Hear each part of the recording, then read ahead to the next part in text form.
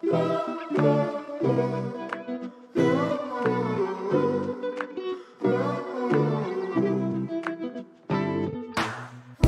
and welcome to Have You Got Your Shit Together with me, Caitlin Orion, the podcast that celebrates not having your shit together because no one does.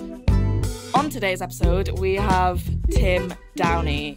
He is an actor, a writer, and an all-round good egg. He's in TV shows such as Toast of London, Upstart Crow, Outlander, films like Paddington, Horrible Histories, and The King's Speech. People say don't meet your heroes, but everyone should meet Tim Downie. He is modest, grounded, generous, so considerate with advice, so knowledgeable, and he's also hilarious. This podcast went places I never thought it could go. That would only be possible with the likes of Tim Downie. Just a little trigger warning, we do discuss an incident that Tim witnessed involving a car accident, so maybe give this episode a skip if that's something that resonates with you. If not, sit back, relax, and enjoy the wonderful world of Tim Downie.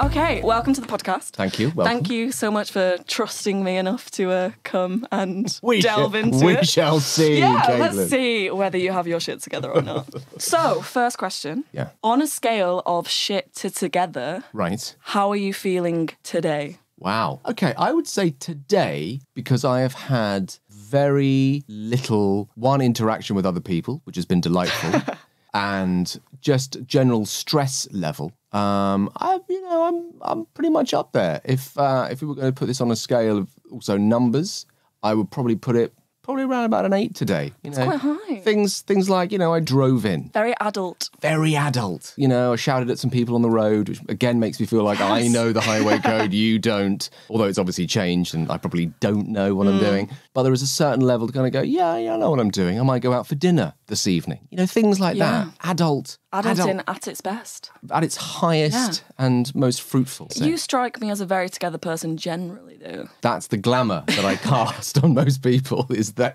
idea that I know exactly what's going on. I can't imagine an extremely stressed Tim Downie. That's most other days. If you speak to my wife, she will tell you a very different story of anxiety-riddled Tim. Today's quite a good day. It's quite chill. In terms of that, then, what would you say having your shit together means to you?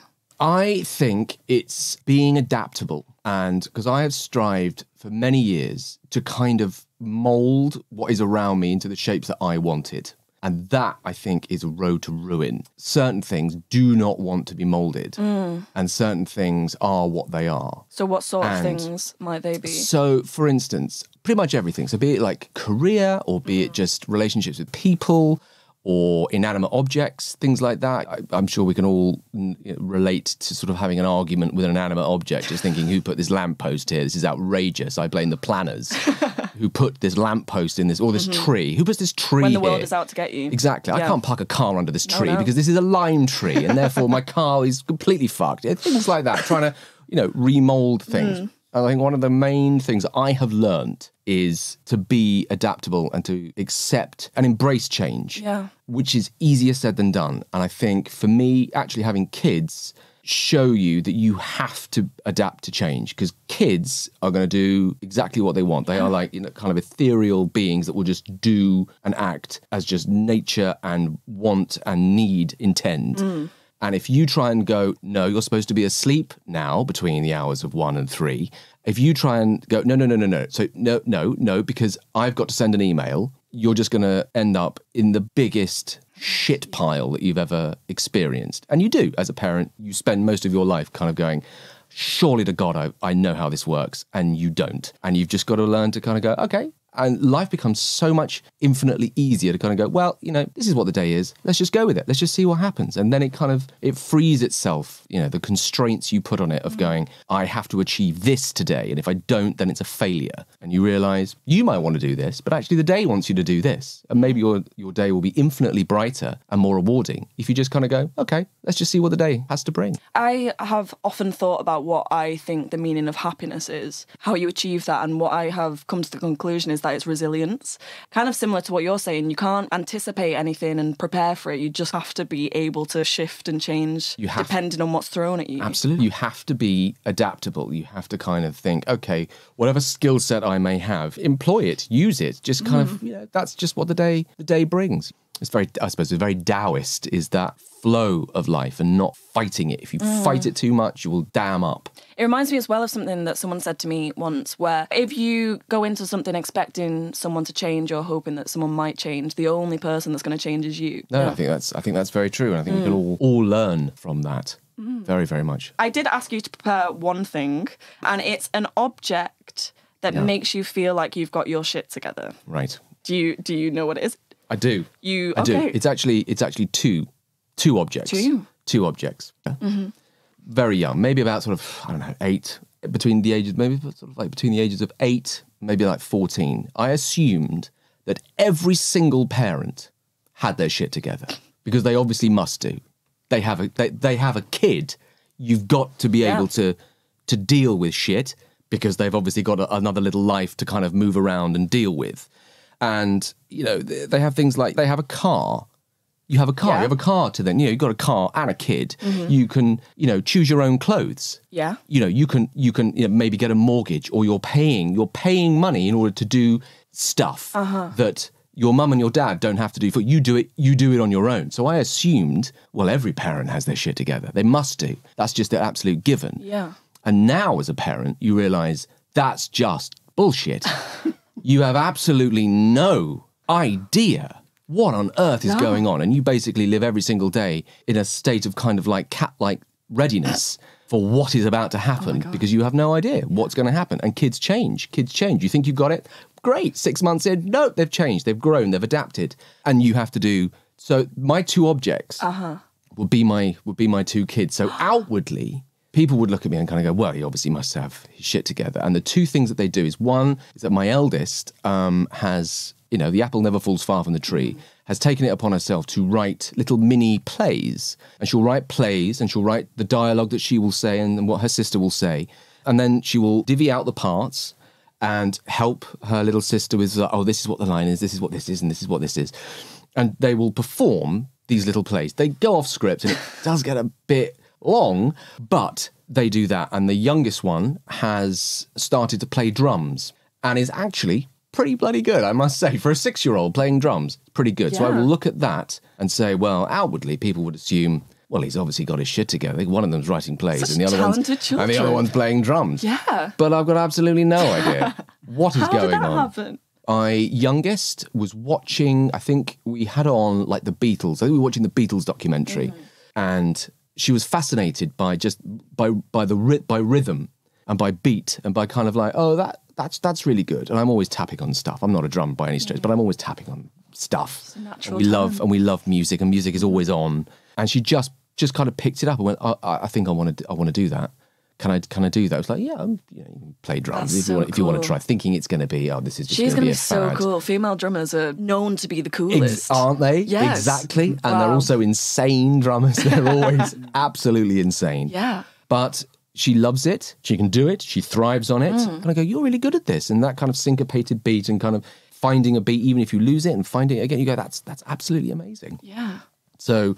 that is a big thing. Yeah. And then my eldest writing plays, I think it's just because she is constantly coming into the kitchen to hear Dad muttering and talking to himself in different ways and repeating and repeating and repeating. I should maybe say like this or like that, or maybe it sounds better like this, or in an accent or in a voice, or shouting at the kettle because this particular bit needs to be shouted and therefore how does that sound? And things like that. So I think it's just that osmosis of just, we live in a house of just books and music and it's all around us all the time. So I think they just kind of drink that in and it comes out in new and artistic ways. But it's funny because you've said to me before that your kids aren't necessarily interested in the fact that you're an actor. No.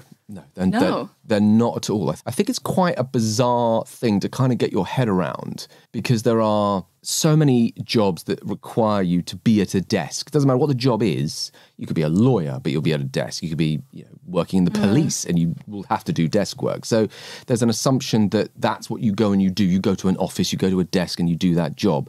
The idea, much like when I was like 5, that you can learn some words, which kids do really easily, and then perform it, and that be a job? Like, that's a job? Like, other adults will pay you money to do that, to basically mess around or to play an emotion that is just kind of fun and liberating to do. The idea of something as kind of esoteric as that is just baffling. So I think for a long time, they just kind of thought, I don't know what you do. Yeah. You do what I do. Like, I do what they do. Like, they play around and they create little worlds on a carpet.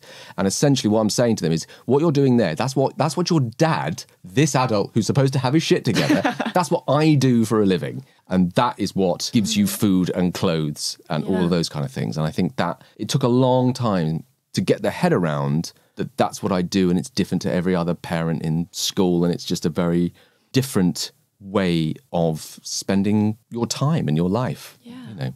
So when you were saying that they are the objects that make you feel like you have your shit together, they're obviously not objects, they're two beautiful little children. Thank you. Did you feel responsible immediately and terrified? All of those things. Yeah. All of those things. The pressure from them. It's the oddest sensation that one day you can just be a couple and you're in your house or you're in your flat and it's just the two of you. And it's quite quiet. Or if you want to put music on, you can. If you want to watch TV, you can. If you want to go out, you can. If you want to, have some people over at a moment's notice, you can. And then the next day, you will bring something into the house that totally and utterly changes everything. Yeah. Everything. Your view on life, your protective nature, just everything. Money changes value suddenly because it's not just about, I'd quite like to go and get this. You have to kind of provide for something else. It becomes very altruistic because you are then going, well, I'm doing this for you. I'm not doing this for me anymore. I'm doing this for you so that you can thrive and bloom and do everything that you will then will want to go on and do. Yeah. But even when our kids were born, you would walk out of the room and just have a little kind of discussion and walk into a room and go, what the hell is that? What on earth is that? Oh my God, that's a child. There must be another. And for like a millisecond, you think there must be an adult that's going to come in and deal with this because I cannot deal with this. Oh shit, it's me. It's you. Oh my God, it's me. Oh my God. And that's it. And I'm dad? Oh God. And it's quite revelatory. Yeah. It's rare to get cast in a role to do your entire life. And you've now got one. Yeah. Yeah. That's it. I remember you saying as well, so for context, Tim and I are on a show together called Outlander. That's how we know each other. It is. And we have done a few conventions together. So the last one that we did was in Salem, which was very wacky. Never really thought I'd go to the witching city. Yeah, and it really is all year round. It's not just Halloween. They love them witches. Oh my gosh, they have monopolised, absolutely monopolised. But one of the things that happened was that for the weekend, we were sat with other actors waiting to be taken into these conventions. And I remember Lauren asking you, does it get easier being an actor, because you were the wisest person there, the wisest wizard. And again, you were the adult looking after the children. Just an old man in a corner trying to read a book. That's all I was doing. And I remember you saying at the time that it was your children actually that kind of changed that dynamic a bit because no longer were you doing acting for yourself, which can sometimes feel quite egotistical. Yeah. Or you were suddenly thinking, you're the reason that I'm doing this, and it changed the dynamic for you in that sense. And it frees you. That whole thing frees you from that thing of what success means. That's a question that is said a lot. What does success mean? And it means different things to different people. Like, you can grow up in a village and just want to marry the girl next door and just have a very nice, quiet life. Yeah. That could be success. That's that couple's, that's their success. That's all they ever wanted. They have achieved it. That's a success. And so then once you get kids, well, for me anyway, success changes because success then is, I want the best for you. And if I can provide that through whatever it is I am doing, then that's a success. That's a success. They're happy. They can do things that they want to do. Yeah. And it's liberating. It's also quite daunting because you then go, I've got some people's lives in my hands now that I haven't quite factored in. Anyway, it doesn't matter. It'll be fine. But it is very liberating because it does lift a lot of kind of things that you would put on yourself. But that is when the desk job would feel more secure if you were just going in 9 to 5 every day. Yeah. I mean, obviously things can get taken away at the drop of a hat, but with acting specifically, it fluctuates so much that it's very hard to think 10 years in the future. Absolutely. But as actors, I think as actors, you are naturally adapted to change, because if I was working a desk job, you go, well, I could sit in this job for 30 years. Yeah. I could just do that. Or there is a very specific kind of gradient that I will go up. I will spend X amount of years doing this. And then if I hit quota or I, hit the quarterly marks, my progression within the company will go up in grades. Whereas acting doesn't do that. It doesn't at all. Literally, you could be sitting here one day and the next day you could be in some massive Marvel film. Or for some people, you could work as hard as anyone for 30 years and never achieve it. So you've got to be adaptable. Or you can, 40 years into it. There's no rhyme or reason to it being age. Absolutely. It's mad like that. Yeah, it's an insane job. But therefore, you are naturally ingrained to be You have to adapt. You have to kind of think, okay, well, if this isn't working, I'll change angles. I'll change something else. I'll try a different tact. I'll try other things to see what works, what suits me. Am I ignoring what I really want to do and what I really am best suited at? Because actually I see myself as this, but actually in reality, I'm this. Yeah. And that's quite revelatory as well. All those kind of questions are very interesting, especially when they suddenly kind of hit you and you kind of go, oh, this is a turning point. This is a moment I need to pay heed to.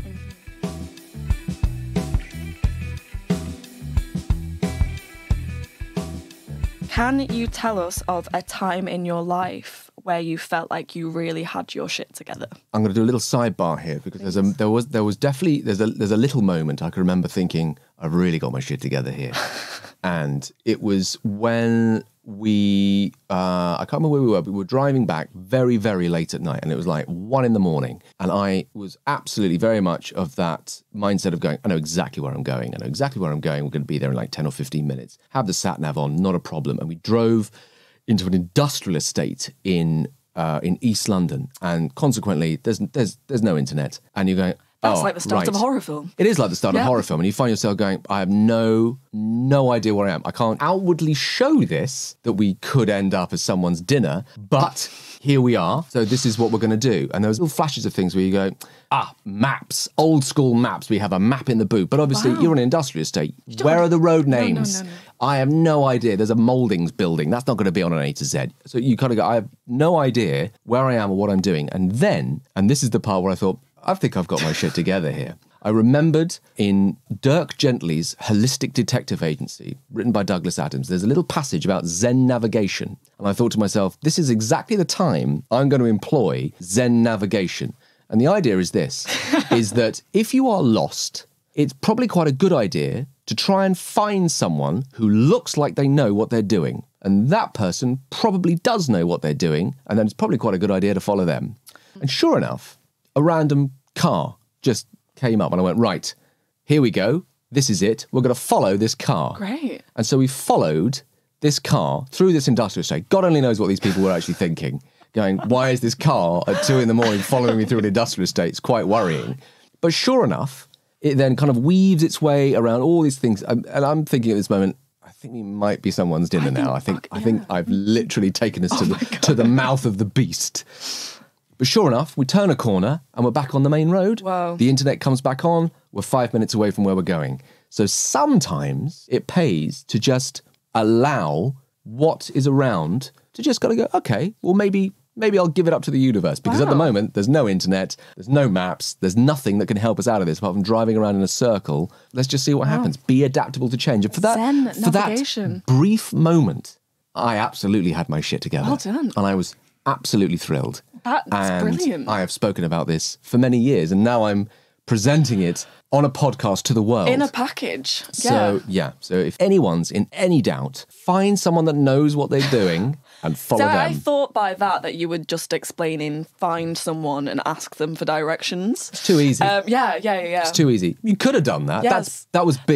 What would that be called, if not Zen navigation? That would just be called common sense. Common sense. Yeah, common sense would prevail. But I don't think I would have liked to get out on an industrial estate at 1 a.m. and knocked on someone's window. Go, excuse me. Downie. Yeah. Sorry to bother you and everything. Lovely evening. Would you happen to know where the A40 is? That Yes. will probably...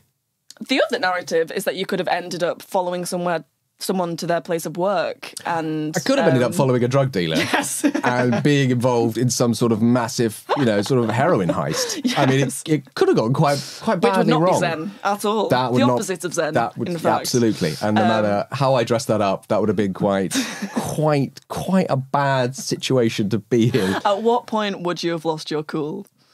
I think immediately. When you were helping smuggling the drugs into the car. What I was saying, look, just keep doing it, darling. Just keep doing it. Send navigation. Smile. This is all going to work. The universe. Don't worry about it. It's all fine. Those blue lights, they'll help us.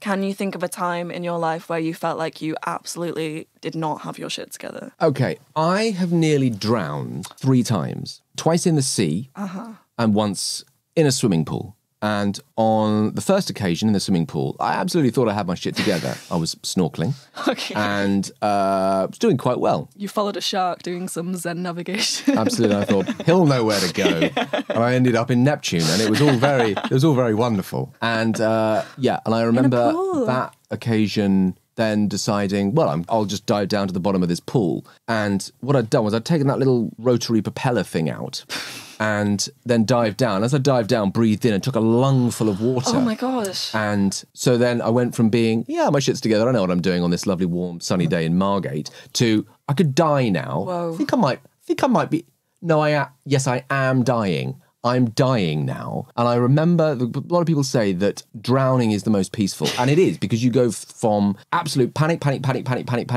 then suddenly it just goes. So you got to that point? Got to that point. Oh I remember God. just looking up through the water and seeing sort of legs appearing on the edge of this pool going, wow, this is a funny way to go, isn't it?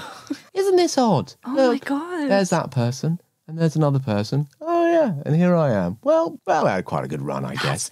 And then was yanked out of this pool. And then, compressed, and suddenly you're back in reality and everything hurts and noise comes back and all of that. So you'd think you'd learn from that. And then there was 2 other times in the sea. Once, which was on, I thought I could surf, and I can't. There seems to be a lot of dangerous water sports that you're participating in that perhaps you should reevaluate. It's because I thought to myself, well, much like falling off a bike, maybe if I get back on the bike and upgrade, maybe then I will then conquer 1, the fear, and 2, the mastery of said activity. This didn't happen. Although I'm now of the mindset that the sea doesn't want me. So maybe that's a good thing because it's had its chance. You're a 3 land times. mammal. I'm totally. I'm not good on water. Water doesn't want me in it or near it, and I'm happy with that. Gosh. Having nearly drowned 3 times, I think So that's what happened good. to the surfing? We were in southern Australia, Yeah. and we were in a place called Torquay, and there's some big-ish waves, and so we were kind of messing around on the edge, just kind of get a sort of balance. And we went, okay. Now, what they don't necessarily tell you, or they do tell you, then you forget, is that the riptides at that part of the world are ferocious. Wow. So you could literally have your feet on the ground, jump up like 3 inches, and you'll be 2 foot further into the sea than you thought you were. So you're kind of doing that, and then suddenly you realise, wow, the coast is quite a way. Quite a distance now. And then you mix that with, you've got to get past the breakers out into deeper water where it's stiller. So because we hadn't gone that far, we were just in that breaker bit where the waves would just come over and bang you and you get whished around in that washing machine and then kind of spat out again. But they were coming so frequently that as soon as you came up, you'd be hit with something else. And so I just could not get breath. And also you were being dragged further and further out. So then you are thinking, sharks. Sharks are going to get me. Oh my God. Follow the sharks. Turn navigation. But then some random surfer saw me, pulled me out, put me on the board, and then I kind of paddled back with my tail between my legs. Wow. And went, I think I'm done for the day. It's not for me. I think that's fine. I think I'll just go and have a nice lolly on the beach. Wow. And so, I had a similar experience actually in Greece. I went with my family to, I think it was like Corfu or something, and we hired a car for a day and we drove to like the most scenic beach. Like it was everywhere. It was like #1 beach. Everyone's had to go to it. And we parked like high up and you could look down it and it was absolutely gorgeous. Yeah. But Mum was like, why is no one in the sea? we're like, dunno, let's go in. Go in, and the same thing happened. Like, I just got absolutely battered, and it was like a washing machine. It's and terrifying. I remember having that moment of being like, this is death. This is me gone. This is it. The icy hand of death is upon me. Well, how will I be remembered? Yes. I don't know. Well, the egotism comes in. How will I be remembered? God, I do hope they repeat that episode of Wallander that I was in. That would be useful. What, to drowning? That is... Yeah. So there was definitely those moments of, oh, I can do this. I'm really good at this. Shit together. To then suddenly realising, no. Do you have a fear of water now? Oh, yeah, absolutely. Yeah. Although when my kids learned to swim, I then had to reevaluate that fear of going, well, I don't want to instill that in them. Yeah, so yeah. again, it's change and adaptability of going, I absolutely fucking hate getting in a swimming. I hate it. Yeah. I hate the idea of getting wet. I hate the whole kind of thing. I've got to get out. I'm going to get dry. Oh, it's awful. I hate it. Putting socks on, dreadful. But I think, well, I don't want to instill that in them. So I will play the part of, no, this is nice, and I will get in. And now they swim like fish. Yeah. Me, still like a rock in the corner, just sat there going, I'm not getting in. No, I'd rather sit here. And it's good if you can train your kids to save you, you know. There you go, you see. Now there's someone who has my best interest and that will jump in and save me. Dad's floundering again. He's floundering like some sort of beached whale. So 3 things that make you feel like shit. That's tricky. Only 3.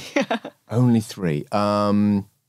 One would be not knowing what I'm doing, even though that whole idea of adaptable to change and things like that is, there are certain things that I think, okay, we're going to do this, and this. And then if that changes for whatever reason, I find it difficult to then adapt to that change, to kind of go, okay, that's not going to happen now, and I don't know when it will.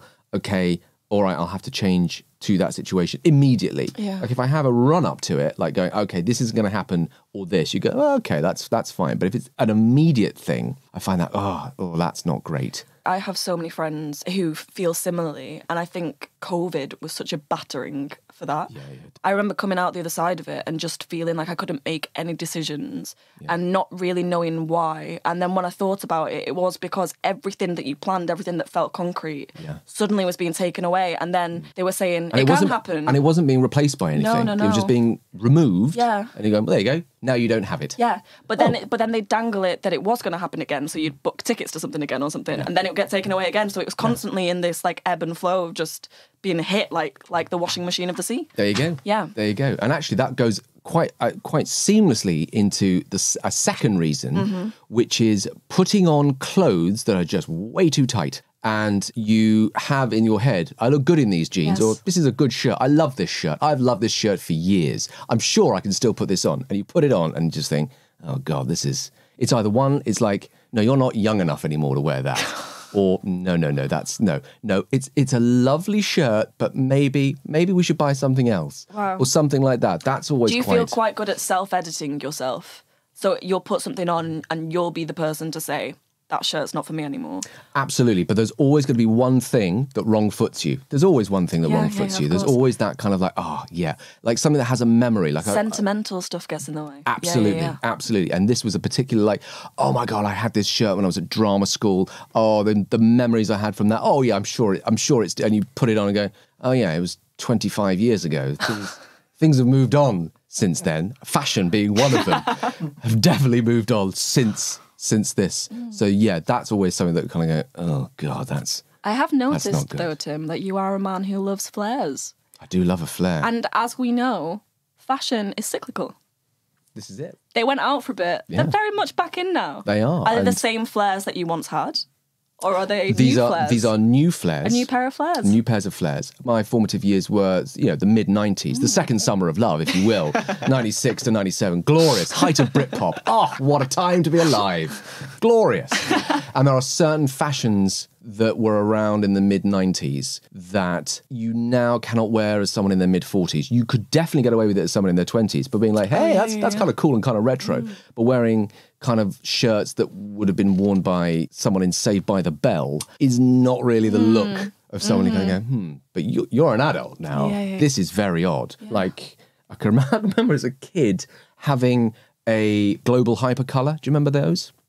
Global Hypercolor, one of the worst. Oh, let me enlighten you. Tell me more. Global Hypercolor were T-shirts and shorts and things like that would change colour with your body heat. Who decided? There's lots of mugs that, right? Yeah. You imagine wearing that. Wowzers. So you imagine just sort of like, well, it's quite a hot day. So in other words, you'd be wearing a blue T-shirt and it would turn yellow in the bits of you that were Surely hot. sweat stains would have been an issue. Global hypercolour. Wow. This was a big thing in the 90s. Look at that. Look, I can see. Yeah.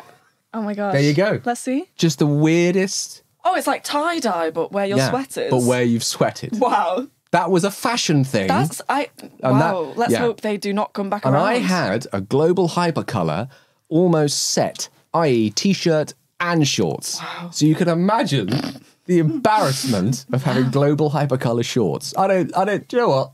I think I've said too much already. I think we all need to poke out our mind's eye. Yes, I think so. It's uncomfortable even remembering it. Oh my gosh. But that I've was never heard of that before. And there's a good reason yes, for that. It died. Something should stay buried.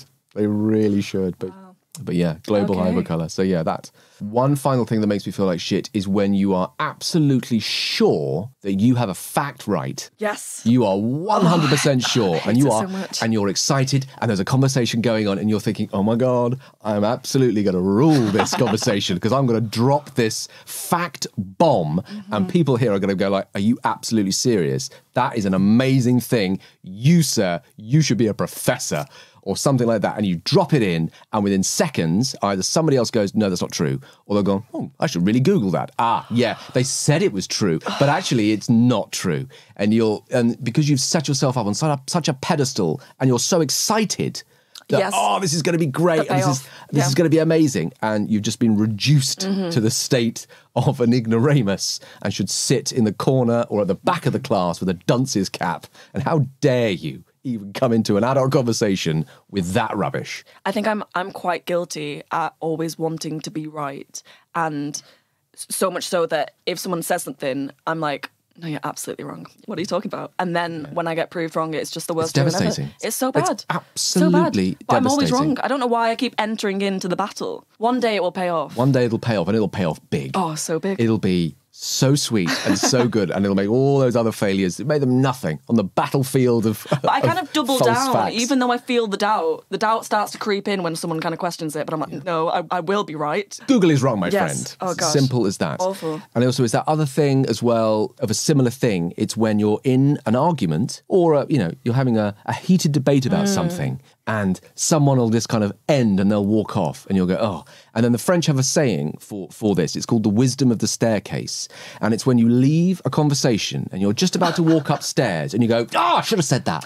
That was so good. That was so clever and cutting. And that would have just ended it. And I would have ended like, boom, thank you. I can leave in this blaze of glory. Yeah. But you've completely forgotten to say it. And you've only just remembered it when you get to the bottom of the stairs. Oh my gosh. The wisdom of the staircase. That's amazing. But you are a man of many facts, though. I would give you that. Just don't Google. When we were just walking don't around Google Salem, them. I know, you could have told me so much I could have told you about so Salem. much rubbish. I've been telling everyone about that. My God. Hey, while I've got you, if you like what you're listening to, do us a favour and share us a little love. Follow or subscribe to us wherever you listen to your podcasts. You can leave a review and share far and wide to spread the word. You can also find us on social media. Thanks. So to counter that then, 3 things that make you feel like the shit. 3 things. When you make, or when I make my kids laugh. Uncontrollably, because it's such a pure thing. Yeah. Kids laughing is so unfettered by anything. It's just non-cynical. It's just, if it's funny, and if at that moment it just gets them, that is one of the greatest things in the world, because it comes from that immediate place of, that's really funny. Yeah. And that's one of the greatest things. And it does give you that little, okay, yeah. It must be the most legitimate laugh you receive as well, because you're a very funny man. Thank you very much. But when it comes from your children, they don't have to laugh at your jokes. They can be cringed out very easily. Oh God, they've had enough. They have enough. They have enough of all of that rubbish. But when it hits and they go for it and their little faces are red with little tears, you go, yep, done it. My work here is done. I don't need the staircase anymore. I left it all on the dance floor. So yeah, that is definitely something where you kind of go, yeah, okay, that's some good shit right there. Yeah, you can dine off that for days. Yeah. Another 2? Well, going back to what we were saying earlier, when you drop in a fact and it's absolutely the correct fact, and people are really, and you go, and they go, tell me more. And then you can go, well, I shall. And you can just regale them with some unbelievably bizarre left field fact of something. Yeah. What would you say your best fact is? Oh, now you're talking. There's just so many. They kind of clog the doorway. You're a human encyclopedia. There's just so much. Oh, this was quite fun, and this could fall into the other category of that's not true. I don't know about that. But for instance, I was reading about why women's clothes don't have pockets. Pray tell. Yeah, now you're interested. Oh, okay, you're talking my language. And there's two theories. There's one which you'll know instantly. That's the one you like. And there's another one which could possibly be the truer of the two. One is because of mass production, it's much easier to make dresses or trousers on large scales if you don't have pockets, because you're not hand sewing things anymore. So just making an outline of a dress and sewing it is a lot cheaper and quicker to make. The other one, which is the one I like, is to do with witchcraft. Excellent. And it's the fact that women, they took away pockets in like the 17th century because women would hide spells and other things, or what was perceived as like you're hiding things from the menfolk. My God. Men took away pockets from women's clothing, so you couldn't hide anything. Wow. One of the conversations that we have as the women on Outlander quite a lot is how you have to earn your pockets. Because in the first series that you started out, I didn't have pockets. I don't think Katrina did. Sophie didn't. Yeah. And I think by their third season, pockets were sewn into... Because obviously, we're not actually in the 17th century anymore. Like, we have phones when we're not filming. We like to scroll, like anyone, like the menfolk. Absolutely. So by about the third season, you earn your pockets. Yeah. But I wonder if it's they just thought that we'd all be casting spells on the Outlander set. I mean, there are witchy things around constantly. There you go. From the past. Wow, that is a good fact. It's a good fact. That's an excellent fact. It's a good fact. I don't know which one of those is true, but I much prefer the idea of I find it hard witchcraft. to believe the first one, because men, it's the same with men. You all have jeans being made all the time, and you've got pockets. Absolutely. And mass producing shirts, for instance, that's got a pocket in it. Very shirt has a pocket. Exactly. Yeah. Can't be that difficult, which makes me then think that it's just a hangover from that period. And another one to do with garments is why women's buttons are on the other side to men's. Like a men's shirt buttons this way and a woman's shirt buttons the other way. And the reason being is that men would dress themselves and women would often have someone who would dress them, which is why it's on the other side. Wow. Excellent facts. Excellent facts. Excellent facts. See, now I really feel I've got my shit together. And now I will disprove you, and we'll see what happens. And now the goddess Google will now prove that to be wrong. I'll allow that to exist within the room. I like those facts. Good. Okay, so then one final thing that makes you feel like the shit. That makes me feel like the shit. There's so many little victories in a kind of an average day. So it's nothing big or kind of bells and whistles, but I would say, because you've got things like, for instance, you know, when you nail a scene, or you know you've got a difficult scene to do and you really nail it, and you go and you think to yourself, that was really good, and I genuinely feel I've done that well. So that's a really good thing, but that's on a larger scale. But then there are smaller scale things like finding a parking space that your car just fits is a glorious, wonderful thing. Yeah. Is you just think, and it's right outside the building that you're supposed to be in. That's fantastic. That's satisfaction. Yeah. Seasoning food to perfection. Oof. That is something, because you realise once you've hit that sweet spot, you realise when it's not, that's not very good. Getting a really good cup of coffee. That is a glorious thing. When buying one. Either buying one or making it. Oh, yes. And just getting it going. That is temperature. Sweetness. Yes. Everything about this is perfect. It doesn't happen all that often, which makes it all the sweeter when it does happen. Same as parking spaces, same as foods. Those little victories in a day. And I think, genuinely, those are the things that people should pay more attention to. There are so many things to worry about. There's so many big, large-scale things that we all need to worry about. There are all the common or garden things that we all worry about. Money, work, family. They are huge things that are never-ending. But there are little moments in a day where you should take pause and just think, that's really good.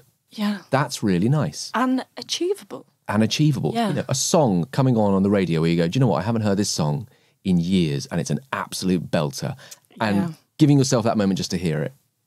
Just to kind of go, no, I'm not going to rush off and carry on. I'm just going to take that 3 minutes and I'm just going to listen to that, and it's going to give me all those things that I kind of want, that nostalgia or just those moments, and then I'm going to go about my day. I think they are the victories that we should all be looking for. Oh, that's lovely. Because you notice when you have the lack of those things, like nothing will upset me more if I've like built up the day and I'm ready to get my cup of coffee from somewhere and it's a terrible coffee. Yeah. Like it actively makes me sad.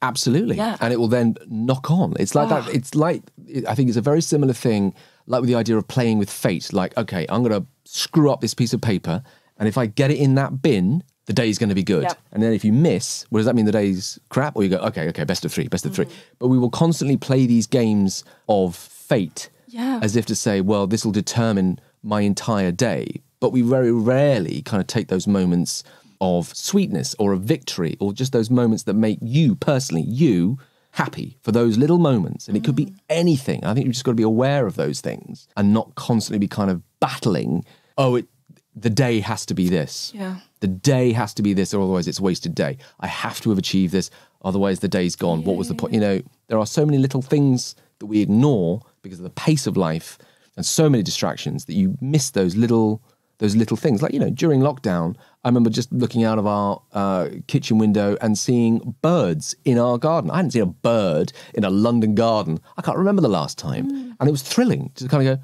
oh, look, there's a bird. Yeah. That's great. Yeah. And that's just looking at a bird. But how nice that was to just give you that moment and not be cynical and not be kind of overly like, oh, God, all right, fine, yes, great. Well, it's just being present, isn't it, it seems. I find that sometimes when I'm like walking around London, and sometimes I'll just look up and I'll be like, what wonderful architecture, or look at that bird. There's a heron over there, how mad. Like, kind of brings you back to yourself. Taking the chance to kind of go, I wonder what this shop is or this building is. Yeah. I'm just going to go and have a look. Yeah. Just curiosity, just being curious, which is what kids do all the time. They're just curious. Yeah. Yes, it's annoying when you go, please put that down. But that innate curiosity is something that kind of diminishes as you get older. Definitely. And I think if you can then try and rediscover it in little bursts here and there, it will give you infinite joy. Just those little moments. Yeah. You've started baking as well, or you have been baking for a while. Was that in lockdown that you started doing that? Or it was kind of prior to that, wasn't it? It was prior to that, yes. It was my eldest's birthday. And we just thought at the time, well, you know, I remember when my mum or my dad, no, it was my mother, obviously, was made birthday cakes. And so we just kind of thought, she couldn't put her hand in her pockets, so she had to do something with them. She's got to do something. She's not casting spells. We'll put that to good use. So we just thought, okay, it'll be quite nice. We'll make some cakes. And there's something really lovely about baking, because it has... So present, though, as well. It really is. And it has a very much like acting. Yeah. And the creative work is it has a beginning, a middle, and an end. You start with nothing. You start with all the component parts. You mix it, that kind of alchemy that you put into it in the middle. And then by the end of it, you've created something. And even if you take a cake to a funeral, people are going to be pleased as a cake. Like, you could take a cake to anywhere, to anything. I can't think of a sad cake. There are no sad cakes. There are no sad cakes. Unless they're bad, which then sees us back to the earlier points, then people are happy to see cake. Yeah. People are happy, people are happy to see flowers. Whatever situation. Yeah. So there are those kind of things. People are not happy to see dentists. You take a dentist to a funeral, people are never happy to see them. But a dentist with a cake. But a dentist with a cake. And then there's a duality, which is very difficult for some people to get their head around. But little things like that. So we decided, okay, you know, I'll make some cakes. Yeah. And it was... They're phenomenal as well. Thank you. Yeah. And they are gradually getting, I think, more and more ornate. The problem then is I'm not a baker. So there is a level of skill that, like a ceiling, I will inevitably hit where they want a certain thing that is basically, you know, unachievable. Okay, I will not be able to make that because that requires like skill and dedication. Yeah. And I cannot do it, but I will do my very best. Because aesthetically, you're very good from what I've seen on Instagram. I'm yet to taste one of your cakes. Oh, wow. Do you put time and effort into flavour? Oh, yes. Because that is what a baker makes. Oh, very, very much. Yeah. Very, very much. Yeah. And I will do, colour grade cakes, or I will match. I did one for the school, had a platinum jubilee thing, so I made a jubilee cake. Wonderful. And I, graded the colours in the cake, so it was the Union Jack inside the cake. And I did like a strawberries and cream filling and flavouring. So you kind of go, no, it's the whole thing. Yeah. It's got to look good, but it's absolutely it got has to to taste good. It does. Absolutely. It does. Yeah. Have you done Bake Off? No, You but I absolutely am must. really trying to get them to notice. And as yet, How are you doing that, haven't. may I ask? By basically posting and tagging them. Tagging them and constantly. absolutely going, I don't understand. But I'm sure there's a list. But I don't understand. You're on there. Must be. Yeah, just gotta wait. Honestly. Okay, so something that makes you lose your shit. Ooh, something that makes me lose my shit. Someone that gets off an escalator and stops. Yep. Just stops. And you're thinking, I don't know how long you've lived your life or what you have done previous, but I'm pretty damn sure that if you get off an escalator, you keep moving because you're There's gonna aware be a there are other pile-up. people behind Yeah. you. I find that utterly infuriating. I also find it infuriating when, as a driver, you will let someone pass or you'll reverse in order to let someone through and they just drive straight past and they don't acknowledge. You think, I haven't done this for fun. No. I've got better things to do. I have done this out of the goodness of my heart and I want you to recognise that, whoever you may be. Maybe you're the type of person that stands at the end of an escalator and doesn't move. Those things will inordinately almost throw my entire day off. Really? But if someone then someone on a zebra crossing says thank you, thrilled. Thrilled. I will give a thumbs up. I will give a wave. It will put joy in my heart. Someone just gives me a wave saying thank you for that. I think, yes. It's nice to know There that you you're go. so altruistic with the decisions that you make. Oh, purely all the from the time. goodness of your heart, as opposed to the... All the time. Well, I've got places to be, stuff to do. I've got to get down that escalator. Yeah. Do you have something that would make you lose your shit in a positive way? I don't know if it's unique. I doubt it is, but there is an absolute Goldilocks period Yep. with getting a job. And it's the moment it is literally the moment you are told you have it. And it is that moment, which is one of the greatest moments because you haven't had to learn anything. Yeah. Haven't actually had to do any work yet, but you have all the glory of having achieved the thing that you have set out to do. But then you have to maintain the thing and prove that you can do the thing. Yes, absolutely. And then that comes with all manner of massive imposter syndromes on so many levels and so many different and various ways and ways that surprise you. But yeah, no, that's a lovely moment. Yeah. Things that thrill me is when... So I'm still quite an old school book buyer. Don't get me wrong, love going online and buying books, but there is something about the thrill of the chase and of the hunt and of finding a book that you have been after or you've heard about and then the discovery and the finding of that. I do the same with... I collect a lot of vinyl. So again, if you find a particular piece of vinyl that you have coveted, then that is thrilling to have suddenly, yes, look, found it. No one else is interested. Yes, but you don't understand. They only printed this once in 1959 and there were 300 copies and that was it. And then they didn't reprint it again. Where's everyone going? Where's everyone going? This is amazing. And it costs 50p. It's incredible. What a day. Or here's one actually. I remember the very first time I saw the Taj Mahal. Let me explain. The Taj Mahal, I say the Taj Mahal or I say Big Ben, and you instantly know what it is. You instantly know what it looks like, the shape of it, the colour of it. You know exactly what it is. It's a very well-known kind of common or garden thing. You kind of know what it is. But when you get to see something like that in real life, and it's there and it's in front of you, that was something that was quite breathtaking because you suddenly kind of go, wow, it's no longer a picture, it's real. You can walk up to it, you can touch it, you can walk around it, you can walk inside it. And maybe you'll only ever see them once. Maybe that's it. You'll just come around this way once and you get to see it. And again, it's taking that time. Just got to go, wow, this is the one time, this is the only time I will ever get to see this. And then it'll just be memory and what I can kind of pull out from that kind of, cortex. That's something that's quite special. And again, not to go back to kids again, but, when your kids do certain things for the first time or they get something or your kid tells you a joke, no matter how terrible it is, that's a thing of great joy because they want to please you. I've had a joke the other day. It was like, why is a banana like a shoe? I don't know. Why is a banana like a shoe? Because they're the same shape. And you're going, right? Oh, I thought it was going to be like a slipper. Oh no! That made sense to me. I thought too highbrow. Welcome to the world of kid jokes, where things make basically toilets hilarious, poo hilarious, or just weirdness. Why did the chicken cross the road? Why? You tell me. Things like that. You go, that's not a joke. That's not a joke, but it's funny. You're the joke in that situation. This is just crazy. Like, I'm being made a fool of now. But yeah, so that's very cool. They thrill.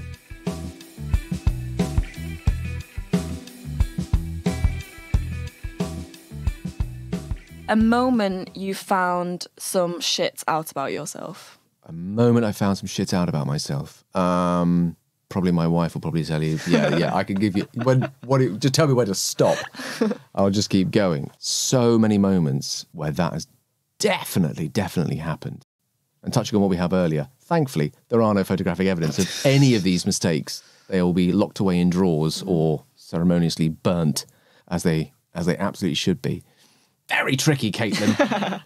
Very, very tricky. There have certainly been moments where I've always thought that I was good at something, that you then suddenly realise, no, you're not very good at that. And then the worst part of that is the acceptance of realising, yeah, actually, you're right. Do you know what? I'm not very good at that. So what might that be? Like, that kind of thing of when you're growing up and thinking, yeah, I think I'm going to have a singing career. I think that will be my thing. And then realising my desire actually outweighs the black and white talent that is actually needed to push that through, to even make it palatable for other people's ears. Yep. Things like that. That's really tricky. Within myself, there have been many revelatory moments. I remember one, which is many years ago. I think it was about 14 or 15. And I remember seeing this quite horrific car accident as we were driving home one night. And, absolutely awful. It was a drunk driver, hit another car. There was a family in the car. Cars are spinning. It was on a country lane. Car embedded itself in a tree. Horrendous. And because we were the first car there, we kind of got out to kind of make sure everything was okay. And because it was raining, these other people said, oh, just hold this sheet over this car to make sure that the people in there don't get wet. Yeah. And so I was probably like a foot away from a guy who had his head impaled on the upright from the windscreen that had gone through his head. Oh my gosh. And the family that were in the car, the baby in the back and the wife didn't know this, but I knew this because I could see it, and I could see that this is not a good thing. Very harrowing. Yeah. And I had completely blocked it out for years. Yeah. Didn't even think about it, wasn't even a thing. And I remember then years later with my wife, and then mentioning something, and then just kind of throwing in this story, going, oh yeah, I remember this accident happened. It was horrible, a lot of blood everywhere, and all that kind of thing. Her saying, that's the root as to why you do that. Wow. And I can't remember what it was, but it was such a kind of big thing, and I think it was a certain way I'd always like approach things or a certain kind of reaction to, but never put the two together.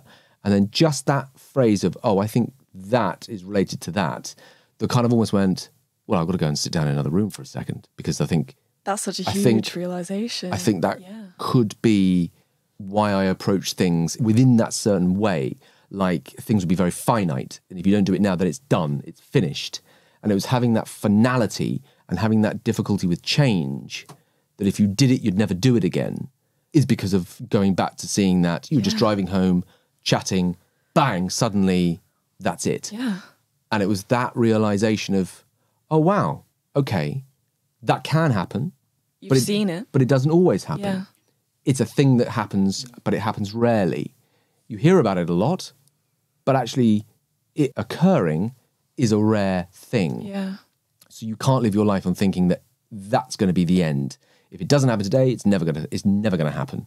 That's it. So therefore we must scrub that, and you can't get too emotional about that thing at that time, because chances are that won't happen. Chances are things will go on. Yes, it may or may not happen, but if it is, then it's out of your control. Yeah. And so again, it goes back to that relinquishing of being able to be adaptable to change. Absolutely. And not seeing it as literally like black and white. Yeah. So that was quite revelatory. Definitely. And something like that is so huge to witness. And yet you do have to continue living. Things can't stop. Oh, yeah. After having seen something like that. But that will be there. Yeah, absolutely. In the decisions that you make. You still get back in your car, you still drive off, you still go home, you still wake up the next morning, you still go to school. Yeah. You still do all the things that just kind of go on. Yeah. You know, and you drive back that way the next day and it's all gone. And then you just kind of take the same route, you go back the same way. Yeah. Things just go on. Definitely. So, yeah, but it's not letting too many things dwell and drag you down with it. And that kind of canker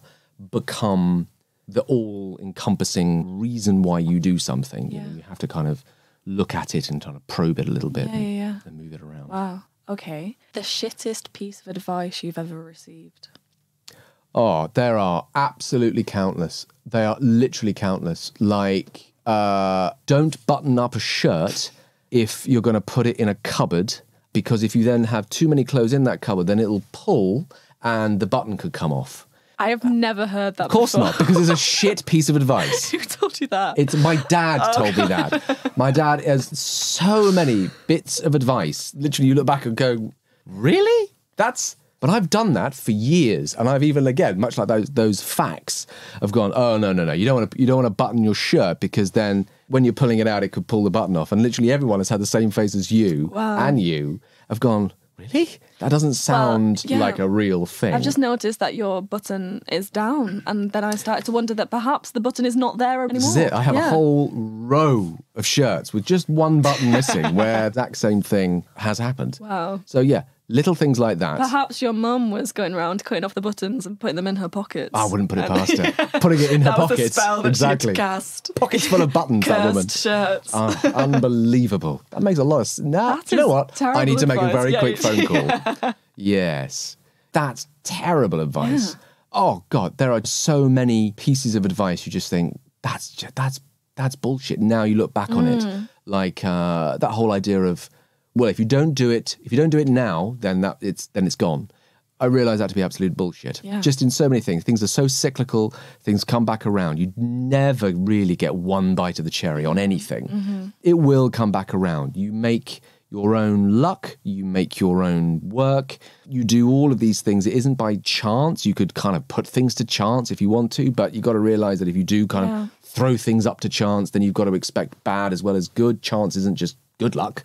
Chance could be bad, you know. Yeah. So you can't just rely on things like that. God, yeah, there's just been so many bits of just terrible advice. I'll think of some more, because there's bound to be more. My father used to give me absolutely dreadful advice, but little things like that.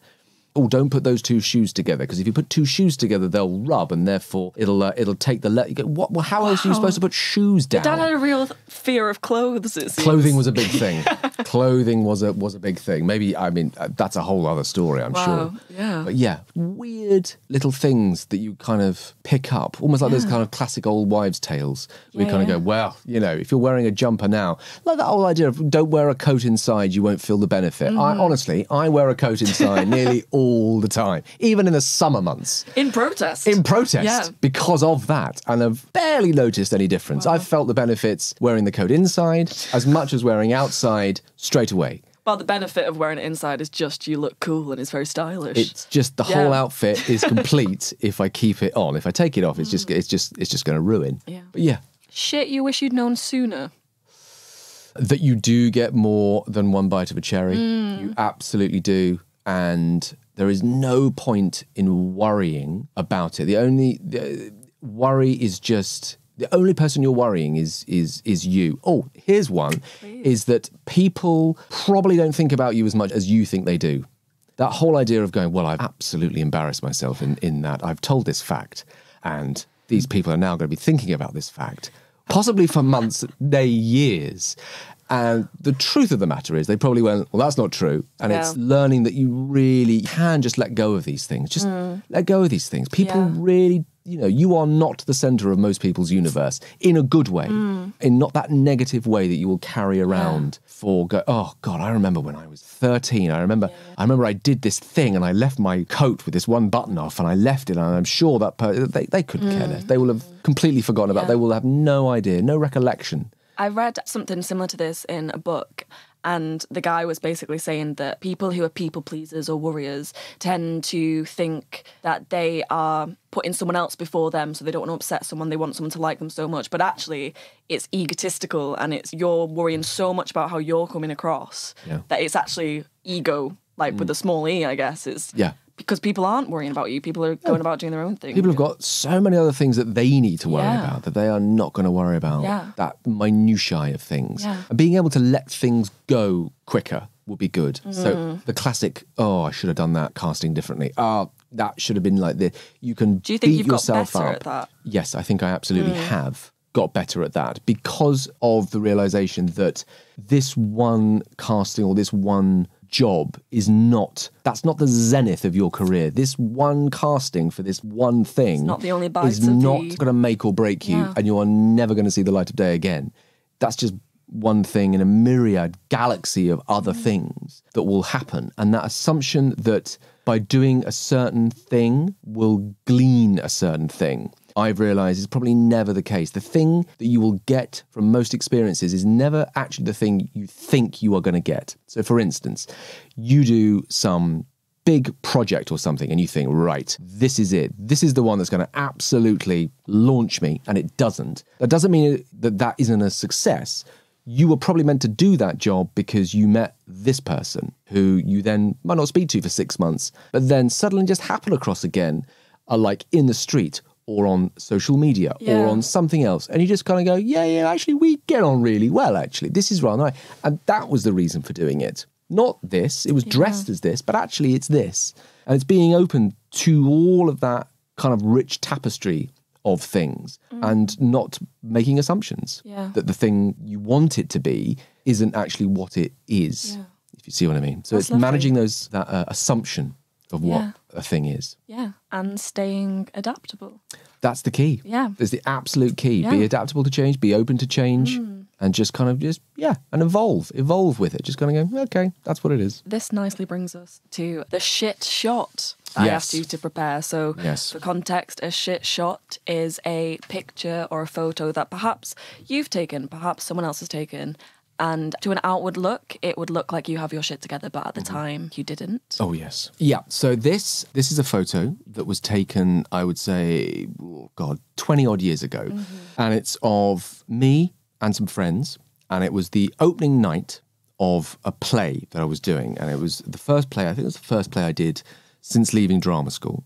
And if you were just to see this picture in the middle of this group of friends that have come to see this opening night of this play, in the foyer of the theatre, so there's kind of like an audience kind of still buzzing around. I'm holding a flower. I don't know why. Obviously, someone's bought a flower to say, well done, and here's stage, a flower. Obviously. Exactly. Yeah. Of course. So I'm holding this flower. I'm in the sort of just the slight left of this group. And then there are all these kind of friends and everything else like that. All now, if you were to look at this photo now, they're all hugely successful in their own way. Like some are actors and musicians and doctors and lawyers.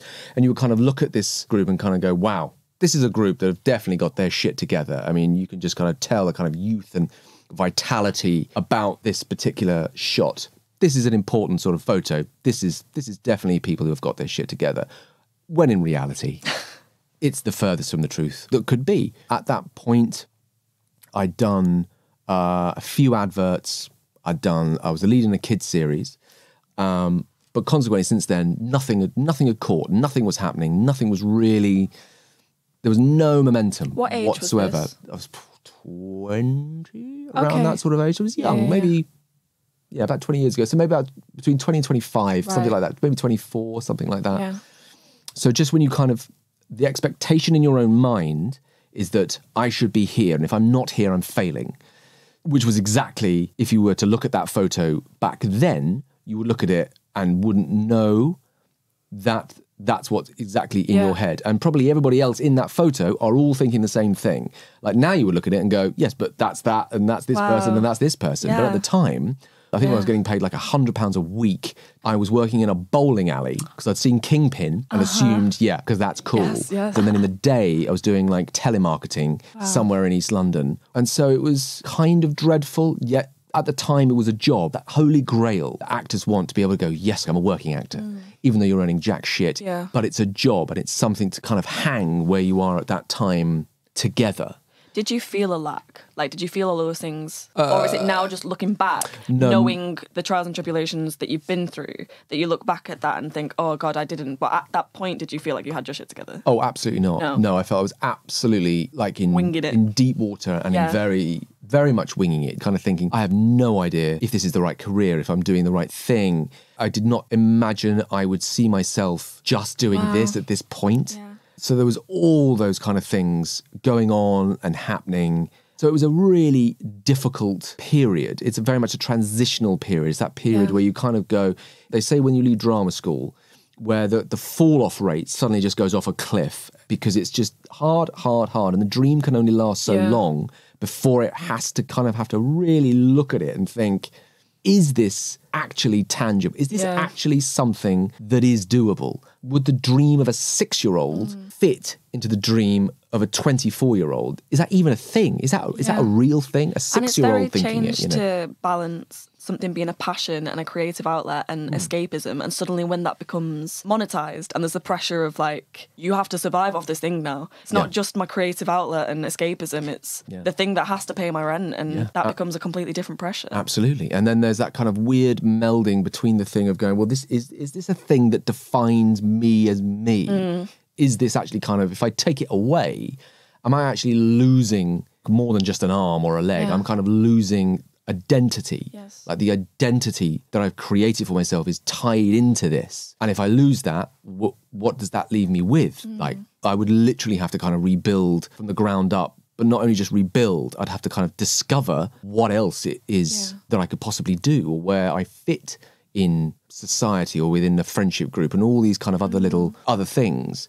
It was a very tough moment. And I would love to say that it was after that and through this kind of, enormous soul searching and this kind of, the darkest night and all of that, that sort of like next year I then landed, but it never happens like that. It was like another 4 years probably of just kind of middling stuff, bits here, bits there, not really anything, nothing really catching, nothing really happening, that you're still going along that line. And then almost kind of out of nowhere, something then catches. And it's then when you're not looking for it, it's almost like a relationship. You're not looking for it, or you don't quite know still what it is that you want to do. And something does suddenly catch. And then you realize, oh, hang on. Yes, that's a groove I can be in. And sometimes I can remember for years thinking, well, acting's got to be difficult. Acting has got to be hard, because if it isn't hard, then you're not doing it right. It's got to be tough, and it's got to be absolute. You've got to throw your emotions on the floor. You've got to be in absolute bits. And if you're not in bits, and if you're not methoding it, and if you're not kind of living in a back of a car or anything for your art, then you're not doing it right.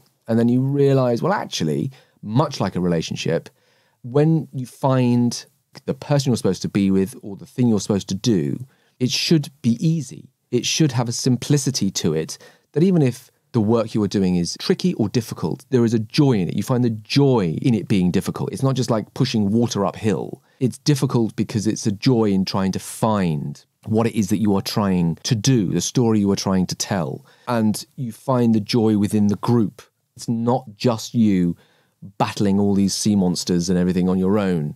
If you're doing it right, there should be a collective or a group mind that you're doing something together. And if you're doing something together, it makes it easier. And suddenly, because of that ease, it's like that old actor adage of, if you go into a casting and you're going, oh my God, I've got to pay rent, I haven't eaten in 2 days, I just need this advert for Andrex, and that will see me clear. And you'll go in and go, hi, right. So they'll read fear and they'll read need in you. And it'll be, oh, no, that's just too much. But if you go in and you're like, okay, well, if it happens, it happens. If it doesn't, it doesn't. I'm just going to enjoy this moment and just do it for now. I remember someone saying, even if you don't get that part in, I don't know, Game of Thrones, if you're going out for a casting, for that 10, 15 minutes, you are that part. It's the Bryan Cranston thing, I think. There you go. Yeah. There you go. says that like the audition is the job. Yeah. And even if you don't get to see it in costumes and CGI and something, for that moment you are, but it's allowing yourself. It's hard to get to that point. It's intensely difficult because it feels like it's not work. It always feels that you're not pushing Yeah. enough. And I've really got to push, otherwise I won't see the push. But actually, they're probably sitting there and probably looking at it in such a way of going, I've got to spend 6 months with this person. Yeah. I don't know what to spend 6 months with that person. I'll spend 6 months with this person because I can work with that. But there's no way I could survive this. It's hard though because you do get given information when you're going up for auditions that are like, you'll be filming in Bali for 6 months. And you're like, fuck, I really want that. Yeah. Oh, there are so They give you many. too much information, actually. They should keep that to themselves. Absolutely. And there are many things. Because you can't help but imagine just sipping a coconut in Bali. Don't tell me how much this is worth. Yeah, no. Don't tell me where it's wanna know. filming. Don't tell me who's in it. What channel it's going to be on. I'd rather not know. Just give me the script, I'll read it, and then I'll go and do it. I don't want the expectation You of, can't help but... We've got active imaginations as actors. You can't help but... Well, this is it. Yeah. Oh, yes, I can... Yes, I'd do well in Bali. I'll just Google Bali. I'll just do quickly Google. That looks nice. Oh, I could go there. Oh, well, if we're filming here, then I could go here. Yeah. Nightmare. You can't do that. It's killer. It's absolute killer. So how does it feel to look back at that photo now in, like, retrospect? Well, it's interesting because I've kind of rediscovered this photo over the years, and it's always been sometimes through design and sometimes just through mistake. You know, it was taken when I was about 24, 25, and then you look at it again when you're about 35 and can look back on those moments with kind of like rose-tinted specs that are going to go, well, you know, that was young and you were struggling, but you know, it's okay, but there's still anxiety. There's still, which I don't know if that ever goes away, but it's, now I look back on it on kind of being 45 and you're looking at these things and thinking, wow, if only I'd have just enjoyed it more. If I'd enjoyed it more and took away some of that sort of angst and that worry and all of that stuff you kind of put on yourself of, I should be here and I should be doing this, which is basically everything outside telling you, well, if you haven't done this by the age of 24, then it's never going to happen. If you haven't done this by the age of 29, oh, that's now you're getting old, or now you're doing this, or now you're doing that. And none of those things matter because it can happen at any point. Any point, something can happen. Great writers haven't written their magnum opus till they were... one of my favourite books, Jules Jim, by the French writer Henri-Pierre Rocher. He didn't write that book till he was 93. Wow. 93, wrote 2 books. And that is now like hailed as one of the greatest novels in French literature, 90. And there are so many great things that just kind of happen at the time they're supposed to happen. Yeah. And it's hard to kind of allow that. And it's being able to kind of weigh up those things of being not lethargic about things, working towards it, but not being anxious about where it should be. It will be where it needs to be, and you just have to be aware of that and work towards that, I think. One of the nicest things that I've heard is worrying is like suffering twice. So try and get rid of the worry because otherwise, because if it happens, deal with it then. And then like you'll suffer then, but don't extend that by going round and round your head about things. Because I think I do that a lot, definitely. You're so anxiously trying to, you have so little control over this career that you're constantly looking for something tangible and the worst case scenario, and actually maybe just imagine the best case scenario or just take it a day at a time. Yeah, absolutely. There are certain cultures that say that time, like we have this idea that time, the future is in front of us and that the past is behind us. But there are cultures that believe that time is behind us and the future is in front of us. And the way they view it is, well, we can't see the future. So obviously the future is behind you because you can't see that. We've lived the past and we can see the past. So obviously the past then is in front of you. Yeah. So how could you be looking at the future if you don't know what that is? So is that how you view time and what time means and where you should be on that scale of time is a very difficult thing to kind of get your head around. Like, you know, quantum physics talks about time. There is no past in grand quantum time. It is just one thing. We are just experiencing one thing. The idea of time is man-made. It's just you believe my childhood was back then. Yeah. When actually in reality, there probably isn't much difference between, it just happens. We're just in the middle of a happening. Yeah. So if it happens, it happens. And if it doesn't, well, it might happen at some other point, at some other It's quite moment. Nice to relinquish the control. It is. It is. Which is about what you said at the beginning, Flexibility. This is it. And it goes all the way back again to Zen navigation. Zen navigation. This is it. And if all else fails, find someone that knows where they're going and follow them. And follow them. Just live their life. Just do that. Yeah. Okay, so Tim Downie, have you got your shit together? Oh, absolutely not.